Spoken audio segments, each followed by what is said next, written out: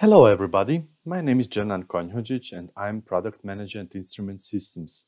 It is my great pleasure to talk about our new calibration standards for the UV A, B and C range. I would like to start with a brief summary of the market trends for UV LEDs. Then I will introduce you to our new UV LED calibration standards of the ACS series. And of particular interest is our innovative calibration concept for radiant flux. Then I will be highlighting the advantages of the new control unit for the ACS models, the ACU100. And finally, you will gain an overview of all currently available ACS models. UV radiation covers an extremely broad wavelength range between 10 and 400 nanometer.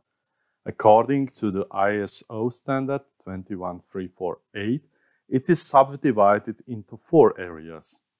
The UVA range lies between 315 and 400 nanometer. Typical applications are UV curing and UV ink printing. The UVB range lies between 280 and 350 nanometer. A common application is medical skin treatment. The UVC range between 100 and 280 nanometer has currently growing significance due to pandemic situation because it is highly relevant, for example, for water and air disinfection.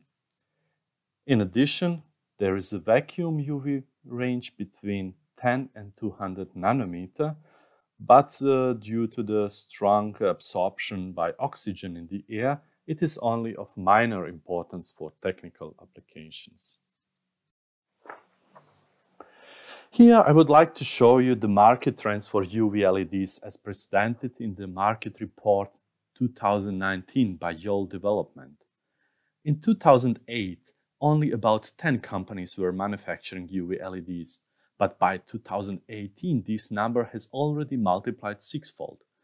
That means to over 65 companies which are producing UV LEDs. The most important applications are still UV curing and with growing significance, of course, the disinfection and purification of air and water, so that these numbers will even further increase.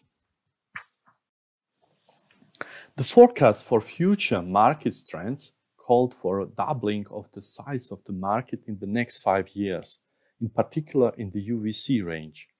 These forecast growth should increase even more than predicted due to recent stricter disinfection regulations in the pandemic situation.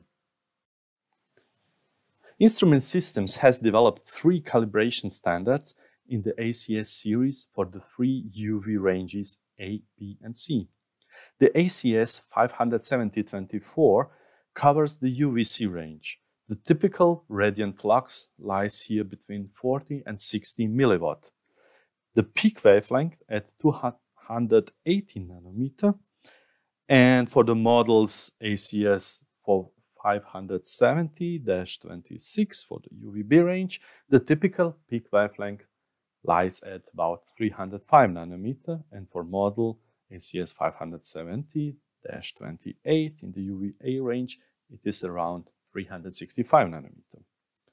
The temporal stability of radiation is extremely good and lies at about 0.2% in 12 hours or about 1% in 100 hours. The most important field of application of the calibration standard is calibration to the radiant flux of UV integrating spheres, for example from our ISP UV portfolio. For this purpose, an absolute calibration value traceable to a national institute must be provided. Hitherto, neither the PTB nor the NIST have been able to offer a radiant flux calibration for the ranges UVB and UVC. For this reason, Instrument Systems implemented its own radiant flux calibration using a goniometer. Due to the calibration of the detectors to irradiance, measurements with the goniometer of the LGS series are traceable to the PTB. So Instrument Systems has earned a worldwide position as a pioneer for radiant flux calibration in the UVB and UVC range. The newly developed calibration concept for radiant flux is as follows. A straylight-corrected wide-range spectroradiometer, CAS-140D, was used as a detector. Straylight correction is particularly important because there is a strong increase in the straylight proportion, particularly in the UV range. An LGS 350 was used as a goniometer and ACS 570 as a DUT. It was operated with a PSU 10 as a control unit. This system setup was traceably calibrated to the irradiance. The irradiance was measured for each solid angle omega and radiant intensity determined by multiplying the square of the distance. The radiant flux phi can be determined numerically by integration of the distribution of radiant intensity over the entire space. So how good is our calibration concept and how do we keep the traceability chain unbroken?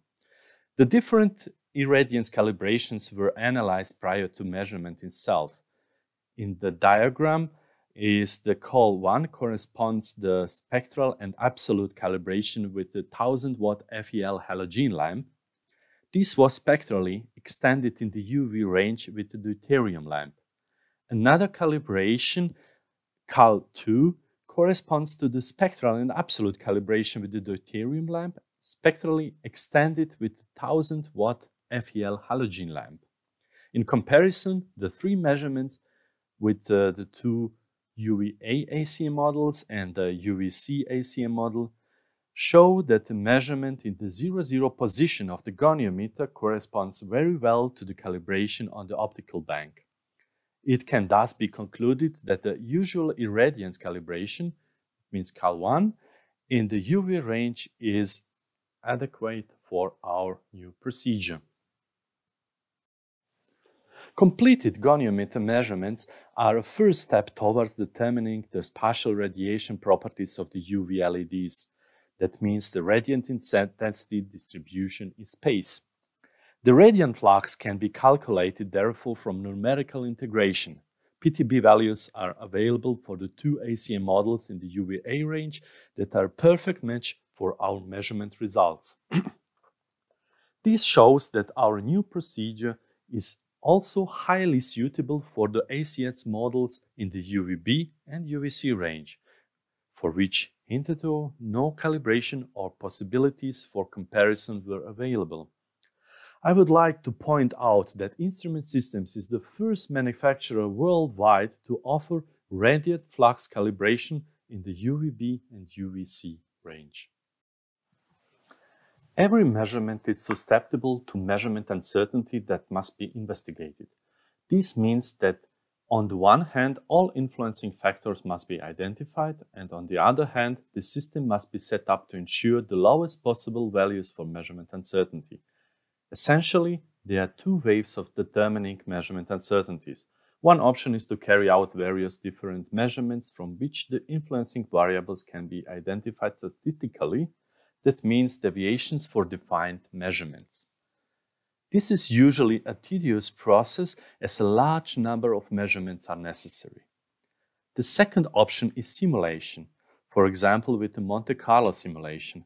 We use the latter for calibration to irradiance. Many factors of influence are taken into account in the Monte Carlo simulation. These include the straylight matrix, wavelength measurement uncertainty, temperature variation, CCD noise, power supply, and others. All changes to these influencing variables are measured in a simulation and can contribute to overall measurement uncertainty. The simulation can be supplemented experimentally by further calculations, e.g. the measurement of distance, alignment of the optical axis, alignment of the test sample in a transverse direction, angle scanning, and, of course, the uncertainties of the goniometer itself. The basis for this procedure is the standard GUM procedure as described in the Guide of the Expression of Uncertainty in Measurement. Finally, the stability of the DUT, that means in our case the ACS calibration standard, also plays a critical role in the determination of measurement uncertainties. Measurement uncertainties are usually stated with the so-called factor k equal 2, that means with a double standard deviation or certainty that with a 95% probability the result lies within the determined range. By our procedure, measurement uncertainties for the radiant flux are very low. In the UVA range at 365 nanometer, they are around 2%. And even in the UVC range, they are only 4.5%. These measurement uncertainties apply to an optimized calibration procedure. That means use of the primary standard for irradiance calibration and the spectroradiometer of the CAS series with the stray light correction. The latter plays a significant role, particularly in the UV range. For this reason, we recommend the creation of a stray light correction matrix for all applications in the UV range. In comparison, however, acceptable measurement uncertainties occur even in the standard procedure without stray light correction. In summary, it can be concluded that measurement uncertainties in the UV range are almost as low as in the visible range. Here again, instrument system is the world leader.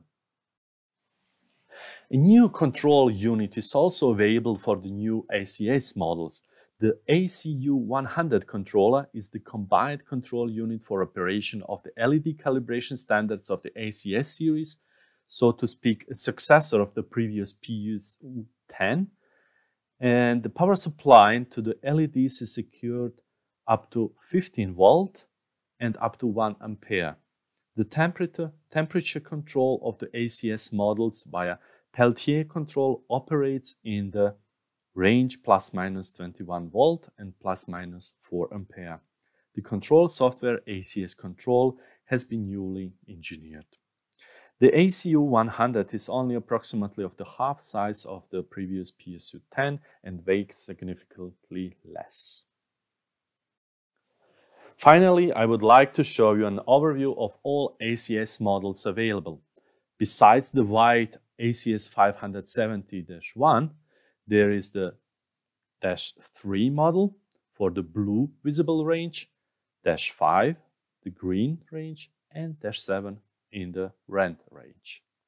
Instrument Systems also offers calibration standards in the IR range, infrared, with peak wavelengths around 860 and 950 nanometer. In the UV range, there are the 3 new UV ACS models that cover the UV ranges A, B, and C, as explained in detail in this presentation. Further special calibration standards on LED basis also exist, such as the ACS 585 or 586 as a luminance standard for white LEDs.